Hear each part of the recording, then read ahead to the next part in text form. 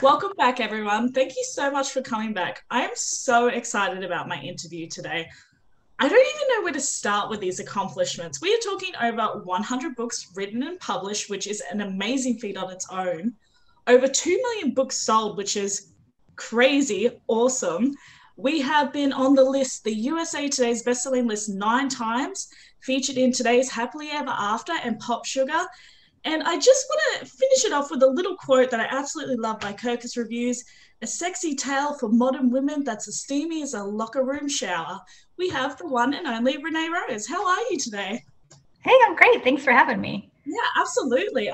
I'm so excited to have you on because we had a couple of weeks ago your partner in crime, I want to say. We had Lisa Vino on, and I absolutely adored her, and I knew I would love you just as much. Dare I say, maybe even more. Don't tell her that. But you have both accomplished so much, and you on your own, your accomplishments, numerous awards. It's so exciting to have you on. So I want to go straight to the start. Where and when did you start writing? Why? I got my degree in creative writing, but of course, like all college programs, they were very poo-poo about genre fiction. So where I had like a professor who was like, don't give it to me, I won't read it. That's like, we only write literary fiction here. So consequently, I was kind of highbrow and I didn't read, like I'd read romance, I guess, as a kid, like whatever teen romance was. I can't even remember what those were, but Sweet Valley High or whatever. but I didn't read romance because I guess I thought I was too good for it. And so flash forward, I was working as a technical writer for an engineering firm, which was like as boring as you can imagine. And I was dancing, and I had flown out to Connecticut to visit a friend of mine, and she was a dancer, and also like someone I consider like very smart and intellectual. And I was like, hey, this is before Kindle. So I was like, hey, I need to borrow a book for the flight. That was where you just traded paperbacks back in the day. And she was like, oh, here, try this. And it was a Jenny Cruzy novel. Have you ever read her? No. Oh my God, I love her. Like the best ever. So she was like pretty rom-com, like funny. And I was like I look at it and I'm like, you read romance? Like I had that like, is that okay? Like, she's like, just try it, you'll like it. And she was right. Like, I was like, this is the best ever. And part of it is like, I'm one of those law attraction people who's like, you want to think good thoughts. So like romance is always happily ever after, right? Like it's not literary fiction where it's like life sucks, but you learn something, right? Which is just kind of a downer. And then of course, I love sexy times. And yeah, I just loved everything about it. And I was like, I could do this. So that's how I got started. And then it was like right at the right time, because like ebooks were just taking off, and they had already taken off, but I got in kind of early 2012. I love that so much. So you decided to write your first book. What year was this that you started writing the book? When did you publish, and how did you find the indie publishing experience initially? Yeah, I think I spent like a year writing something that never got published. It was like a medieval romance that, I don't know, it's somewhere on some computer. I should pull it up at some point and see if anything can be salvaged. But then it was it was a dancer in my, one of my classes was like, have you heard of this 50 Shades of Grey? I was like, tell me more. And then I was like, oh my God, kink is my thing. And so I sat down, I wrote, you're not going to believe the story because it's like so silly, but like I sat down and wrote like a novella in 6 days, and I sent it off to like a small kinky press. And they had just hired a new editor. So like mine was the first book on his desk. And so he was like, we'll take it. Like 2 weeks later, it was published. Like it was crazy, like just crazy luck, right? And then my first check was like $4,500. So like for me, I was like, the angels spoke and they want me to write sexy, kinky romance.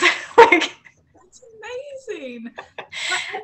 That is such good fortune to have too. Wow. Yeah. And then of course, nothing was that easy after, but I felt like it was a sign, like after that, like because then I was so sure, oh, every book's going to do that well. And, that was just like super lucky.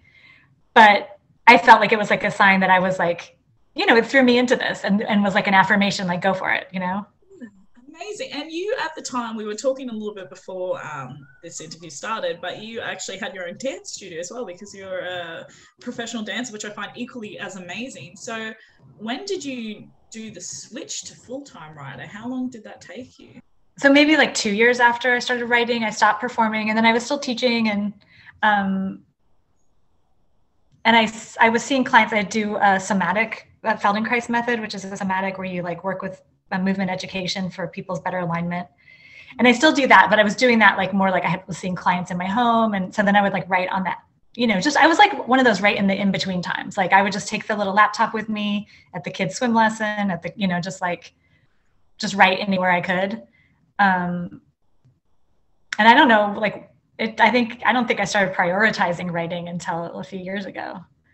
Amazing. Like where it was like, no, this is my job, Was that similar? Is that similar to Reiki? Because you work. I do Reiki as well. Oh, amazing. Yeah, but no, it is more. It's like nervous system and bones. It's like, but it's very gentle movement to reorganize, like the structure. You're like the jack of all trades. Yeah, I know. Sometimes there's like too many things to tell people. I'm like, it's a bunch of weird things, That's amazing, though. You're just like. It's awesome. You've written over 100 books. What is your process like? How do you continue to publish so many books every year and not burn yourself out? I don't write super long. So that part of that 100, if you're someone who writes 90,000 word books and higher, like I'm not one of you. So don't compare. Like, and especially when I started, I was writing more like 35,000 to 45,000. And now I'm trying to do like 50 to 60. And I would love to push it up.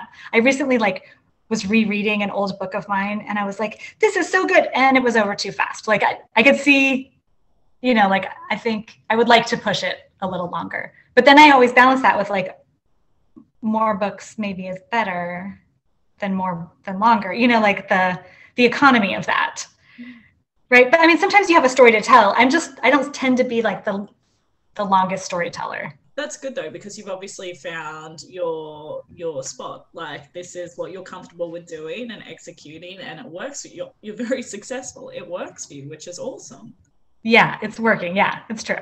Amazing. When was the moment that you realized, like, I'm curious as to whether you had very quick momentum from the start of publishing or whether it did take a little bit of time and groundwork, and what was the particular moment where you thought, wow, I'm a full-time author now. This is it.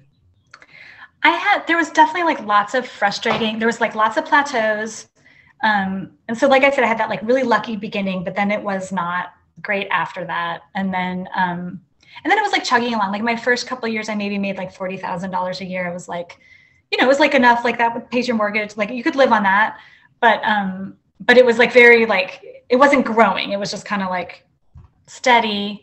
And then I tried the like rapid release thing, and it was okay. So I went indie.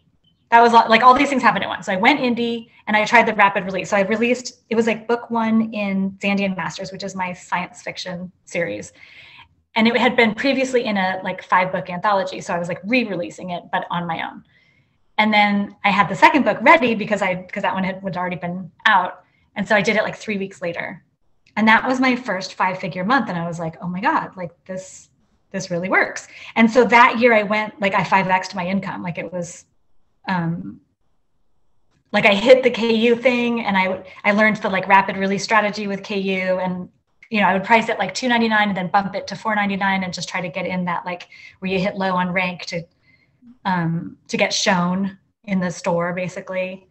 So that, I think that was, just seeing that much money come in, like to 5x your income all at once is just so exciting, right? And that's when I was like, this is what I do. Like I write kinky sci-fi, That's so awesome. Who are some of the authors that inspire you, that you love to read? I am a diehard Tessa Bailey and LJ Shen fan. Like just freaking like, if they wrote a cookbook, I would buy it. Like just, I'll read anything. I also really like Molly O'Keefe, but I like the M. O'Keefe, I think, are the darker ones. So yeah, I like dark romance. I like hot romance, I guess. Amazing. And how do you go writing that? Is majority of it, it comes to you, there's your inspiration, or do you have to do research on particular things? I don't research that much. I mean, usually if it's just Like I might have a scenario I don't know about, like I don't know, like I have a book where he was out on parole. And so like my friend's husband is a parole officer. So I called him just to ask some questions, but like usually that was a mafia one, but you know, usually I don't like I don't go like interview the mafia or anything like that. I just make it up. Are you a plotter or a pantser? I am more and more of a plotter. I used to be more just like I would have some scenes in my head and I would just go from that. But now I'm really trying, like I try to follow the story beats. I guess I'm not that much of a plotter, but like when I get stuck, I would like go back to that and try to figure it out from there. Can you explain to us a little bit about story beats and what they are?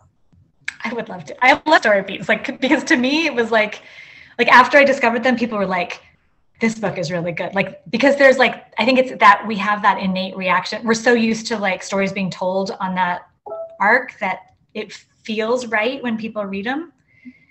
And then it feels off when you don't follow them.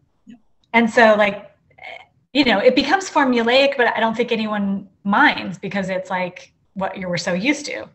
So it's like I follow the, I don't want to say her name wrong, the Romancing the Beat book. You know me, like on the spot, I forget names. The beginning, of course, there's the meet cute, right? And then they both have their reason why it can't happen. So they both have their like no-go because of this. And then there's like the adhesion, which is like whatever it is that like is going to glue them together. Like they get stuck in the cabin together, or they have to work on this work project together, or often, because I write non-con, like often he kidnaps her and now they're stuck together because she's kidnapped. So that's the adhesion. And then we have like, as that develops, like you're growing toward the like growing trust, but still seeds of doubt, like sprinkled in there, that like advance, you know, withdraw sort of stage to the false high, where it like looks like they're going to be together. Everything's going to work out. Things are happy. And then the black moment where like the bottom falls out and they both think that, you know, it's over. And then they each have the dark night of the soul, where they like realize how bad they screwed up, and that they, you know, it's like the movie montage, you know, where they show all the scenes that were so good, and you're like with the sad music, and they remember how great it was and what, you know, why they wanted to hang on to that. And then the like grand gesture, which could come from either of them. I don't know, for some reason lately in my Chicago Bratva, it's been coming from the heroine. I think traditionally it comes from the hero, like where he goes to fix things. I don't know if that's true or not, but like I've been having, because it's like she's abducted, and then it's like I've been having like where, you know, she leaves and then comes back. So like she's the one who's making the grand gesture. I don't know. I'm mixing it up, I guess. But someone makes a grand gesture, and then the happily ever after. Speaking of that series, you just had The Soldier recently released, the fourth. Yes. Yeah, can you tell us a little bit about that one? Yeah, that one was different because they had already met at, I did a short story in a Valentine roulette, and I thought I was done with them. Like I didn't set it up to go on. So it was a little weird. So, and then they were like lived in two different cities. So I had like, it was an ongoing BDSM relationship, like master slave in two different cities. And so it just was weird because I didn't have the meet cute and I didn't have the adhesion.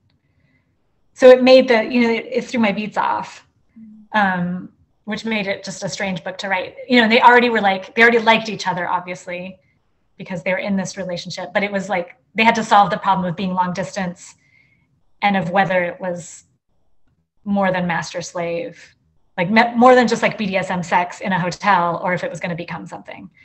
Because they were just like doing like weekend sex. So that was that was a different one for me to write, but they just kept talking to me. Like I thought I was done with them. I'm like, they had their little story, but then they just like, you know, these scenes kept showing up, and I was like, okay, I'll tell your story then. They were all like hot sex scenes too. I was like, this book is going to be like 90% sex. Like, what am I doing? I'm sure a lot of your readers are not complaining about that. They seem to be okay. I mean, some people didn't like the long distance. Like that was hard for them. Because I mean, it was hard. Like the whole thing took place in a hotel. I was like, God, I got to get them out of this hotel room. I got to get them out of bed. I got to like get their clothes back on and to do something. Like, what should I do?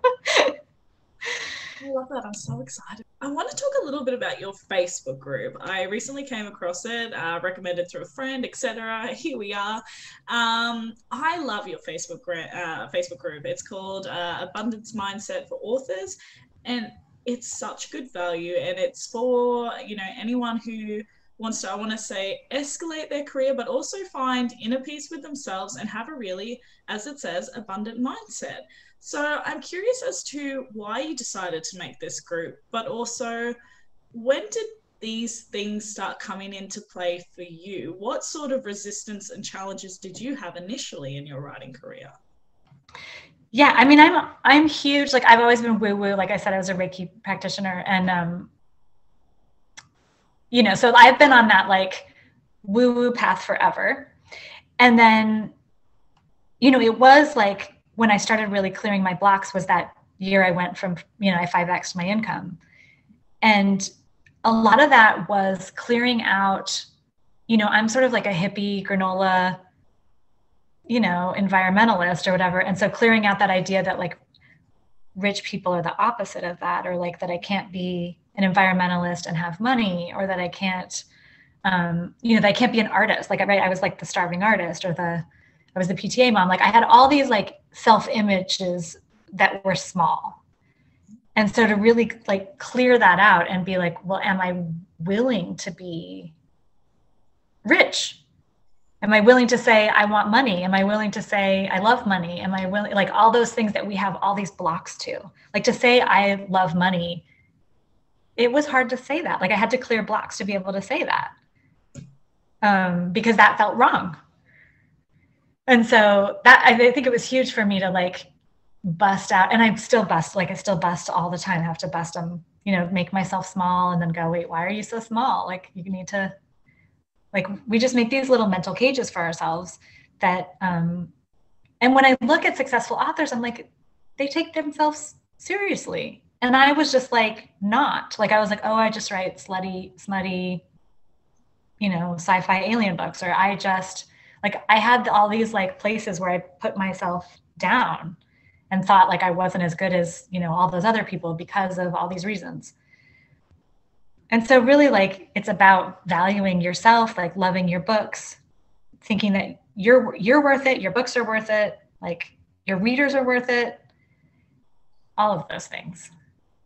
What was the was there one particular pinnacle moment you had that it was, you're like, finally, I feel that relief. I am worth this. Or was it just a lot of hard work to get to a place where you felt comfortable saying, you know what, I do deserve this and my books are awesome? I think it was just a lot, like just knocking out, because there's just like millions of those little thoughts that you have. So it's just like knocking them out one at a time. Yeah. I mean, just, and even like learning to put myself, I don't even know if I can say this yet, but I'm trying to put myself first instead of like, I was always the, person who was trying to help everybody else.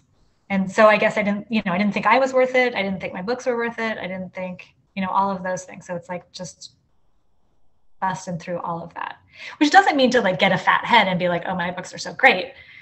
But I think that if you're not operating from like judgment about yourself or your books, then you can see what they need to make them better. Yeah.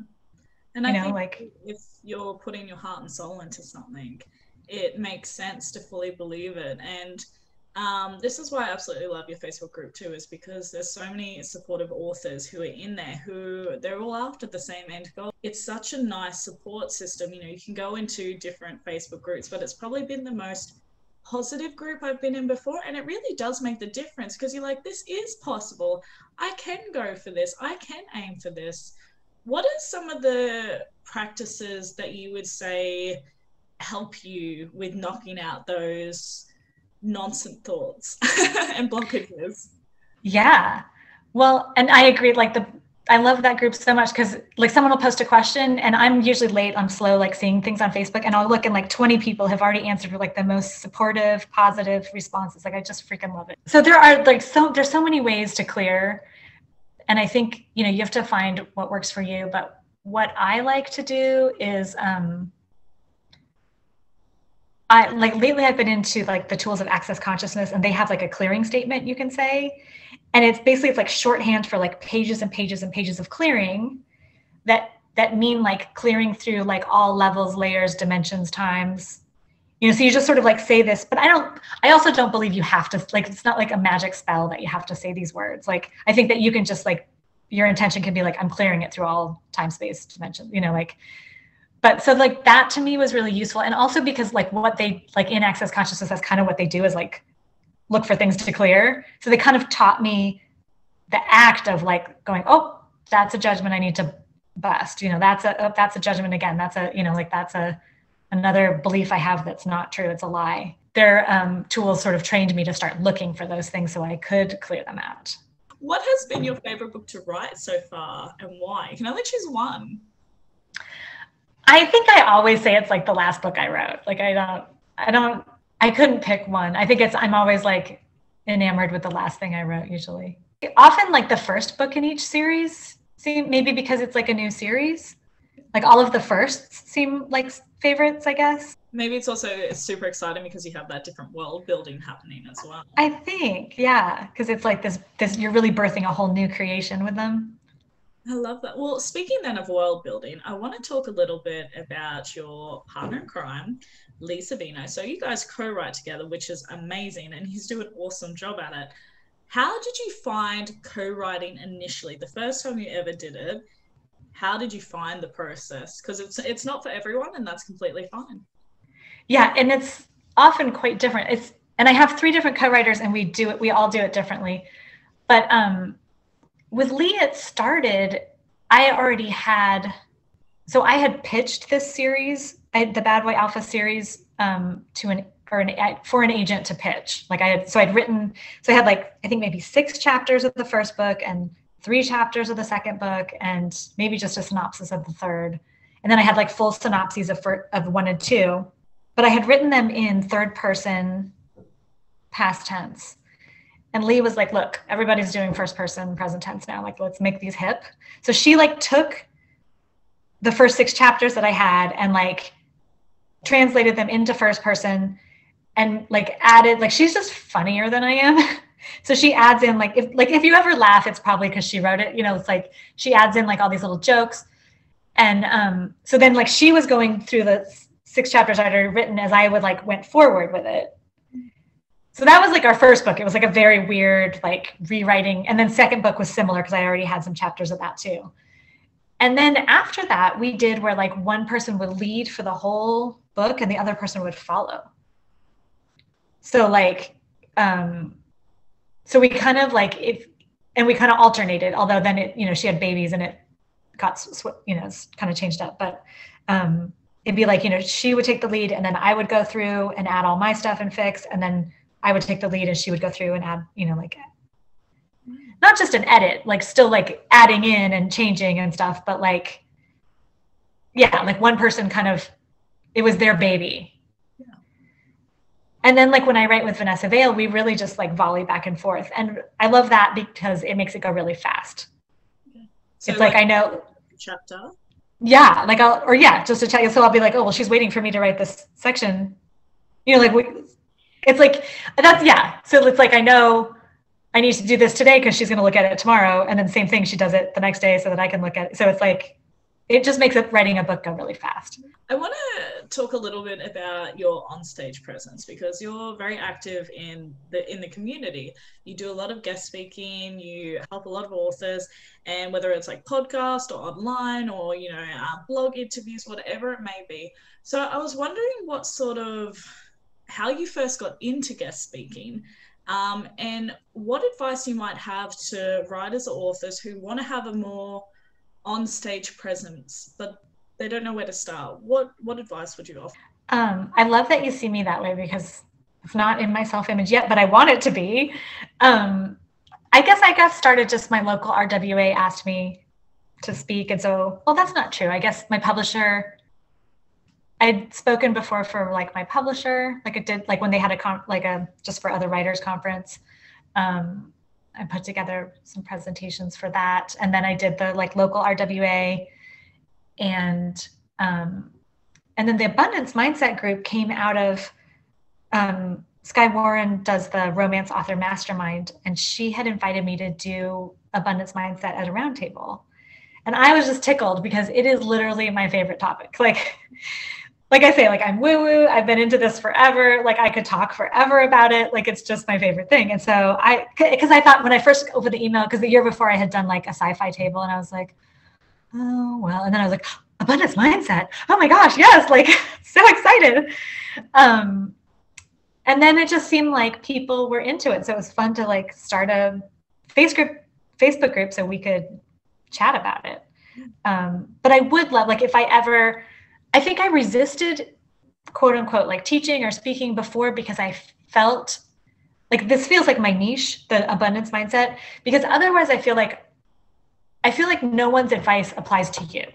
You know what I mean? Like we each have our own path. And so I hate when people are up there going like, follow, do this, and then it'll work, because that's not true necessarily. It might be like, you need to follow your own knowing. Like, does it feel like, did what they tell you feel light, or did it feel heavy? Did it, make you excited or make you scared? Like there's like so many factors. Timing's different. Like if you follow what I did in 2012, it's probably not going to work. Like it's a different time. The market's different. Like there's so many factors. And so I hate when there's like the guru. I don't hate the gurus, but I hate the like idea that there's like a way to follow that is going to get everybody to the same place, because it doesn't work like that, in my opinion. So like, to me, this topic of just like trusting your knowing, loving your books, busting out your blocks, changing your self-image, like that is something that I feel like could take you anywhere, wherever you want to go. And so like, that's like, to talk about that, just, it lights me up, So I'm so excited to see the next years to come, because I absolutely have full faith and know that you're going to go like a mile with this. I'm so excited.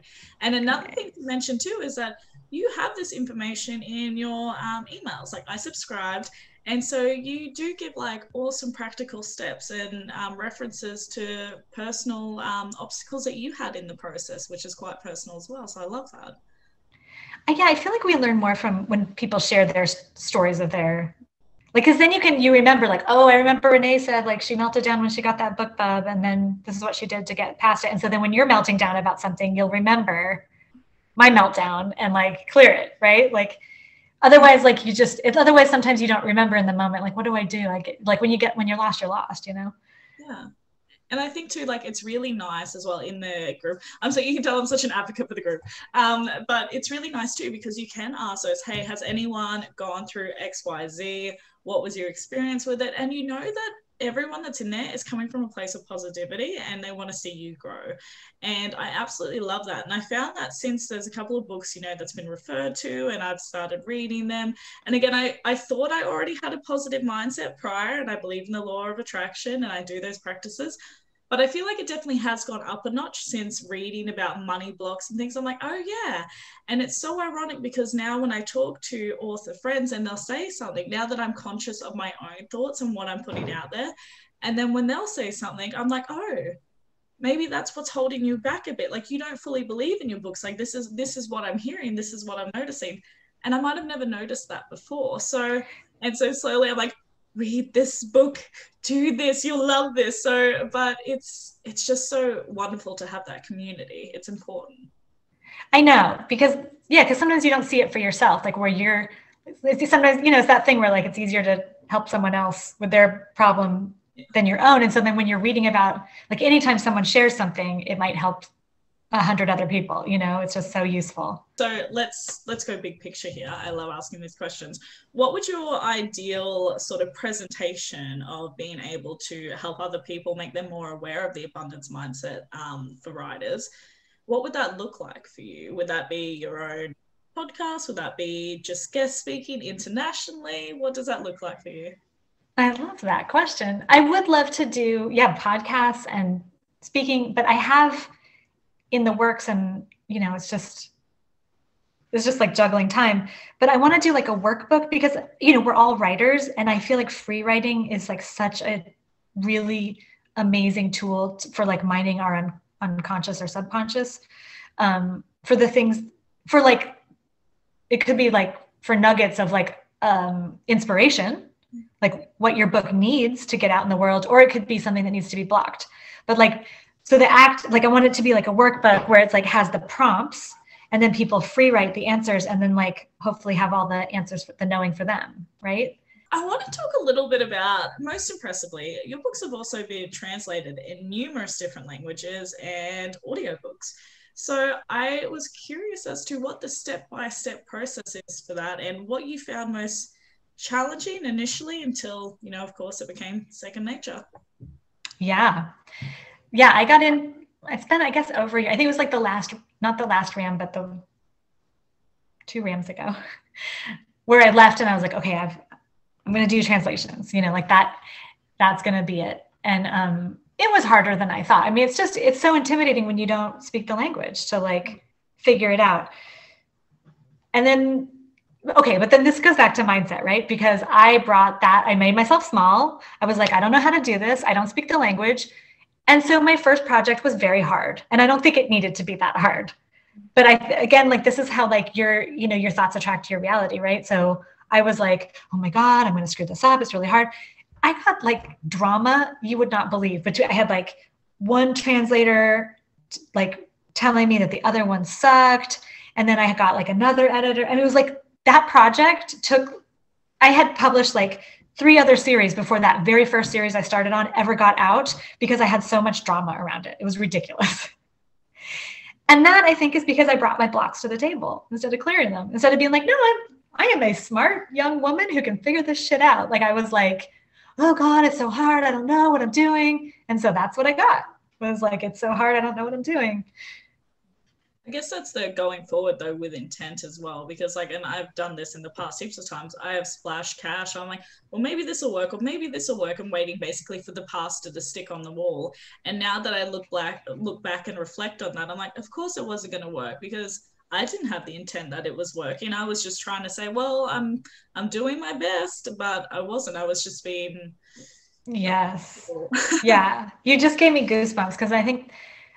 So forever I struggled with that question of like KU or wide, right? And there's like people who make their camps and they are like, nope, you got to do this, right? And so I was like, well, I was doing really well in KU, but I was like, I'm going to try. First of all, we know what try means, right? Like that means you're not being a clear intent. Like that's just like throwing the pasta on the wall. So I'm like, I'm going to try this one series and see how it does. And so I did, and it was very like, I mean, it wasn't bad. It wasn't good. It was like, I think KU was maybe a little more, but not, it was very inconclusive. And then I realized it really is just, like you said, it's a matter of setting your intent. Like if I had gone in and being like, wide is going to work for me, it would have. But I was kind of like, I'm trying wide. We're just going to see. And then same thing with KU. If you're in KU being like, I don't know about KU. Is this the wrong thing? Like, then it might be the wrong thing because you're putting out is this the wrong thing? Right? The energy that you're putting out. So I am mostly wide now. And it was because when I started co-writing with Vanessa Vale, she's wide and she already had the energy of like, wide works. Let me show you. And I was like, you're right. It works. So then I was really like, then when I went wide, I was already like, yeah, it works. I know it works. Like, but the first time when I dabbled, like the pasta on the wall, it was, I was just like wishy-washy about it. I wasn't like, I am going to be a millionaire author by going wide. I was just like, I don't know, I'm going to see if this works. Like, so yeah, I think intent is everything. Yeah. And it's so true. And I think one thing too, I want to make a point of as well is understand that not contradicting what you said, but I'm like on an opposite. I'm just thinking of previous experiences. I'm like, not everything works out, but it's usually for a reason. And I am a firm believer, and I'm like, oh, everything happens for a reason. And although you had all your eggs in one basket, and if it doesn't go where you thought it would go, I can guarantee you in 6 to 12 months, something else has happened and you'll go, that's why it didn't work, because if that went forward, then it would have blocked me off from being able to have this more lavish whatever. Totally. I got goosebumps. Totally. Absolutely. Yeah. It's like, don't lose faith. Right. Absolutely. And how did you find with the audiobooks? So audio, I've just been mostly actually I'm about to do my first wide, so we'll see. But I was just doing ACX, self-pub. just, that was the easy button, just, they make it so easy. So I just kept hitting the easy button on that. How did you go choosing your narrator? How did I? I feel like I got so lucky. I think I just put him up for audition. And I just got great narrators. I think nowadays, because things are different, but you might want to look for the one, because there are narrators who bring their own following, where people are oh, he's narrated it, I'm buying, So nowadays you might want to look for the it people, but I'm so the guy who's doing, he did Vegas Underground, and then he's doing Chicago Bratva. I was I don't know if you can do a Russian accent. I've got this Russian guy. He's I speak Russian. I was oh my God. What are the chances? He's amazing. He does all these accents and he's amazing. That's awesome. How do you, on a marketing side of it, how do you market audiobooks? Is it a little bit different to how you market your books, or is it same? No. And again, it changes. So for a while there, I made a killing because they would pay you for the, if you were exclusive, ACX would pay you for the reviewers. And so the idea was just to get all those review copies out, and you'd make bank just on, that would cover the whole narrator cost just on your review copies. And it would trigger the algorithm. If you get all your reviewers to download it in the first few days, then it's telling Audible, show this book, it's really popular. And it would trigger that algorithm. So I do still use that method of, even though I don't get paid anymore for the reviews, I do still try to give out the codes right away because of downloads, and then it pushes the algorithm. And that's pretty much my only strategy, other than I know there's a lot of people who really have a great audio game and they release at the same time. And I am just not a really great planner that way. I would love someday, maybe that'll happen, but it is still a lot to keep up with. It's a lot to keep up with publishing one book with an ebook and a paperback, let alone all the other options involved as well. Well, and then you have to hold it back, right? Because so you write it and then you give it to them. It's another 3 months or whatever. And I'm oh, or I could just publish it and start making money on it now. So I'm just too impatient. I think I'm just a very impatient person, I just don't have the patience to wait. Although I'm sure you could do a kick-ass launch if you did, you waited 3 months and you had your ducks in a row and you had the audio and all that. But what advice would you have? So all of your books are a little bit something smexy and kinky and all of the in-betweens.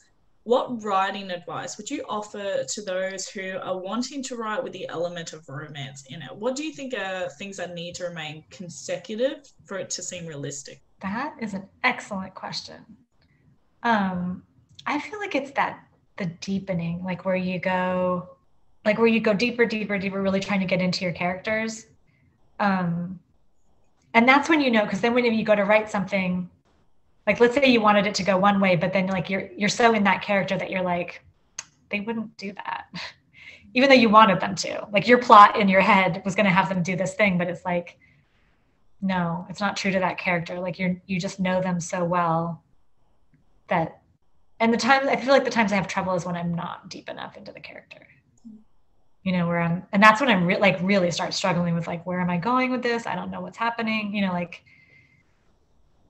yeah, when you just really, where you just start to sit in the character all day and you're know what they would have for breakfast and what they would do in this situation or that situation. And even if those don't go in the book, it's you getting to know them better. And I think that's such an important note too, because I know I've read many of books, and you get about halfway through and then they do something and it's immediately turned me off as a reader, because I've gone, that person wouldn't do that, because you've already created a profile for them. And if it doesn't fit with it, unless of course, they're a crazy or psychotic kind of character who sometimes anything goes, but the actions always has to be justified. And I've always found that either the pace isn't matching with what's happened. I'm just there was no in between here. This shouldn't have happened.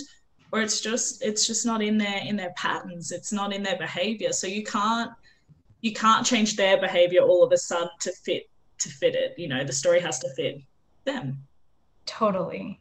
And I think too, it's sort of because we write full time and because we are looking out for our own inconsistencies to make sure it can be the best, when we do watch a movie or read another book, I'm just like, that's inconsistent. And then I feel so terrible in thinking that, but I'm like, but I do this process with my own work. So you really start spotting the difference. Yeah, I feel like watching this year of Netflix, the COVID year of Netflix, like we're learning craft and we're seeing when, like, to me, it's like an important skill to be able to watch and go and realize why it fell short.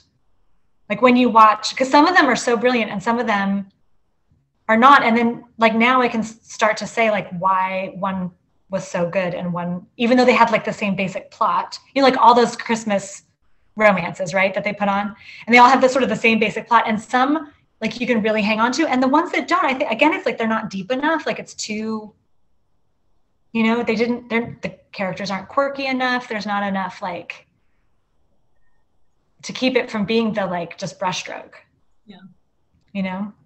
So but I mean there's other reasons why they fail too, but like I feel like we're honing craft by just noting those things. What would you say your 3 top marketing tips are for fellow authors? I mean, I go back to the woo-woo of like love your books is my number one, because when you're out of judgment, when you're out of like, oh God, I don't know, I hope it's good enough, I hope, when you're in that space, like you're not going to put it out in the world with the right energy. And when you're in the space of like, this is a freaking awesome book and I'm going to do everything possible to get it into the right hands, then you're going to like, the magic will start happening, like the quantum entanglements. Like someone will be like, hey, do you want to be in my newsletter? And you'll be like, why, yes, I would. Or like, you'll get invited to the party or like whatever it is, like that stuff, just, you'll get the, where Kindle wants to do a special on you, or like those things will just start happening for you because you had the right energy behind your book.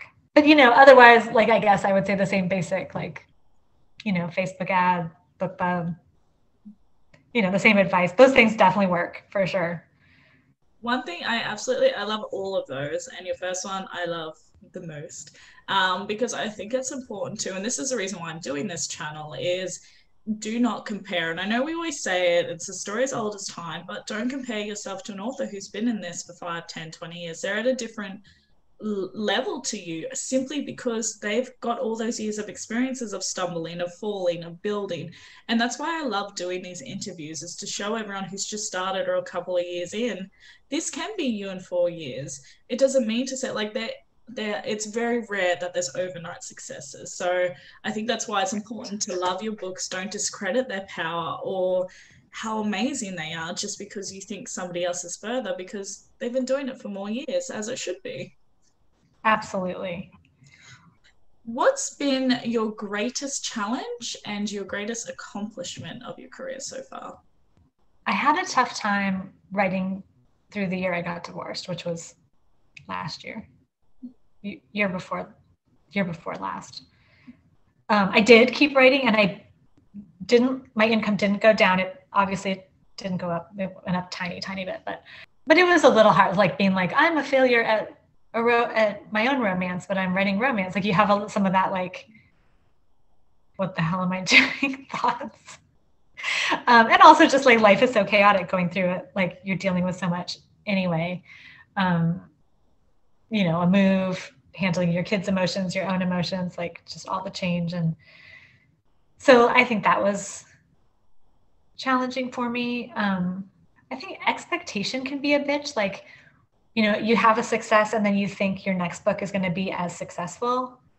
Anytime you start like predicting things, it sets you up for failure. Like you lose the openness of like, what does the universe want to give me?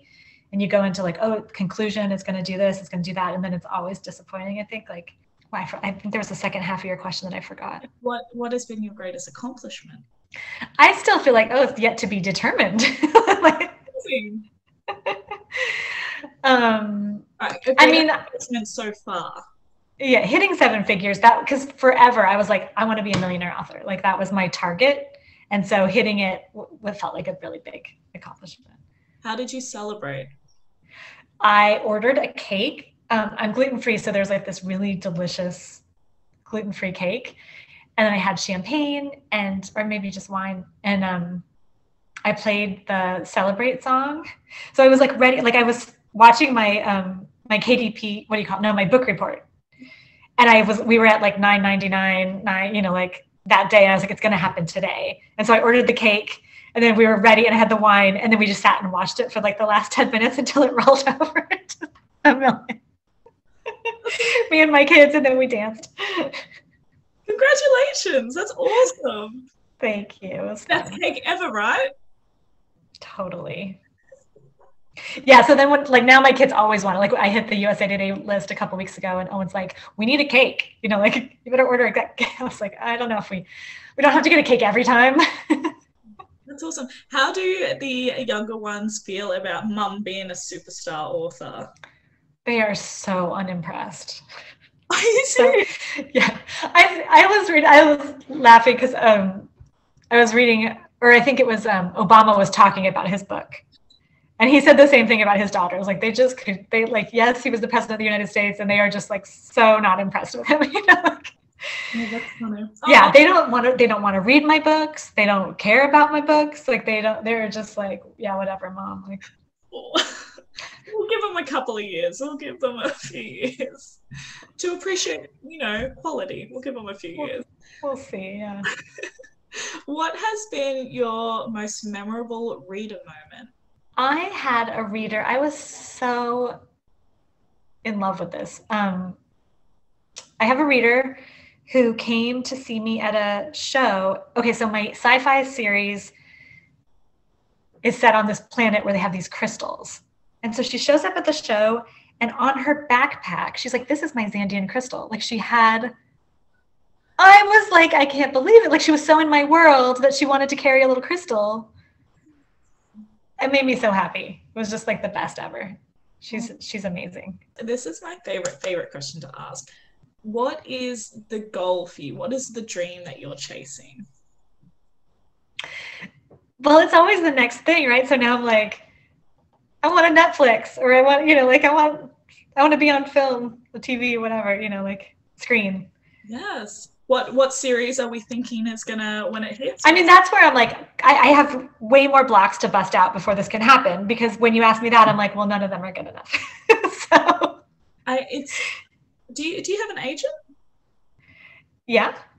Yeah, amazing. I'm going to send them a strongly worded email that they need to work a little bit. No, I'm kidding. It's kind of ironic actually that you mentioned that. I have given this example a few times, is that in 2018, one of my books just released, the Shadow Minds Journal. Anyway, it was in Frankfurt Book Expo, be displayed, got picked up by a film company that had just come out, and I googled them, and it turns out that the CEO who just opened it used to be the president of Warner Brothers. And as soon as I saw that, I was like, oh my gosh, I'm not ready. This isn't happening. And I psyched myself out completely. And of course it didn't go anywhere, but it's a huge example. And I learned a lesson then. I was like, oh, okay, I've prevented that from happening because I said, this can't happen now. I'm not ready. And so I think that's you're absolutely bang on saying you need to be ready for it. So I think that's really important. And I cannot wait until your Netflix show comes out, because it's going to happen. Thank you. Yeah. So I still have to bust through all the things that tell me I'm not good enough yet, not ready. Yeah. There's still, I haven't written the series yet that's going to be there. I have all these stories that are, which may or may not be true, but clearly it's going to keep it from happening until there's something I do believe. So, and that's the thing too, is if we haven't experienced it before, we don't know what to expect. We're unfamiliar with it, and that's scary. So right. What are your daily practices that you always will do most days to sort of try and make sure you're staying positive? So I had a word for 2021, which was joy. And so I've been trying to ask, if I just ask the question in the morning, how much joy wants to come out and play today? And just having that question usually changes, because usually I'm like, how much work I have to do today. I'm very I work too hard, I have some workaholism issues. So asking the question, how much joy wants to come out and play, or, what would bring me joy? I was just journaling on it this morning, and I saw riding my bike, which is not something I ever do. I was like, really? I didn't know I wanted to ride my bike. So I just thought that was so interesting. That's why I'm really a big proponent of the journaling with questions, because you discover things that you didn't realize, I have a segment called Speed Dating with an Author. So you and I are going to go on a very romantic date. I lit a candle. I'm just so sweet that way. And basically what it is just 5 rapid questions. Are you ready? I am ready. Amazing. What is the most clumsiest moment you've ever had? Dancing. We were performing in a mall and I fell into the fountain. Oh my gosh. Tap dancing into the fountain. It was very slick. The taps on the tile in the mall, very slick. Like we could not stay on our feet. It was crazy. That's amazing though. That's something you would see in a rom-com. Totally. Did you? I was little. Fortunately, I was not an adult at the time, but you know. Did you keep dancing when you got up, or was that game over for you? I think I did. I wasn't soaked. It was just like sort of like a skidding in, you know, and yeah. But then we just laughed and laughed and laughed. Like, it was like giggle girls for like hours about it. Well, the show must go on, right? Definitely, I'm a huge proponent. Like the show goes on. What are the 3 words that would best describe you? That's funny. I heard joyful, so it must be working. Understanding. Like I think I'm pretty intuitive. Like I am empathic. And loving. I love those. Those are awesome. Those are good qualities. What is the song that would best describe you? It'd be some 80s thing that I could dance to the kitchen, you know, like Manic Monday or Dance Like an Egyptian or something. Okay. Those are both good songs, so I'll go with those. What is your life motto? My life motto is follow your bliss. Oh, I love that one. You're such a ball of like good energy. I love it. What is a unique talent or skill set that you have that not many people know about? Well, you have a lot, so. Yeah, I think it's the Feldenkrais. I mean, not only like do not people not know that I do it, but then they don't know what it is. But it really is. It's this amazing somatic body practice that can bring relief for like all kinds of pain, postural stuff. So. Where do we find you? What's coming up? Where do we stalk you? Well, if you're an author, I would just absolutely love if you would join the Abundance Mindset for Author Facebook group. I am on Facebook. I don't know if this was a mistake or not, but I have an English page, an Italian page, a French page, and a German page. So just depending on what language you speak, you could find me on Facebook. And trying TikTok, but I am not there yet. I'm not really figured it out yet, but that's probably not the good place to find me, but you know, I'm trying. When did you recently start? So we're starting to build our TikTok platform. Awesome. I've only recently got into this. So I'm like, get it, you can do it. Oh my gosh, I feel so inhibited. Like that, something I need to definitely blocks to clear on that, where I'm just like, I'm too old and stupid for this. Like I don't know what I'm doing.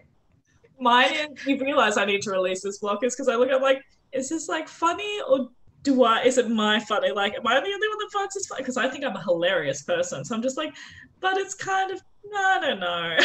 No, I mean, if you think it's funny, it'll be funny. That's my thing is I'm just like, I'm not funny and everything on there's funny. So I'm like, what do I do? I'm just not funny. You should do short snippets. I've seen on there inspirational ones. Like I think that might be my jam. Yeah. So you go. I think that's what I'll do. I think that'd be awesome. I'll follow. I'm going to follow straight after this. All right, cool. Amazing. And of course, everything else we can find on your website, I believe. That's quite thorough as well with all the links and a list of all your books. And you are wide, so you're available on all retailers, I believe. Yes. That's exciting. Cool. We're going to check it out and I'll pop the links down below. Thank you so much for coming on today. It's been an absolute blast. All right. Thank you for having me. I'm so excited. And I will talk to you soon. Have a good day. Thanks. You too. Bye.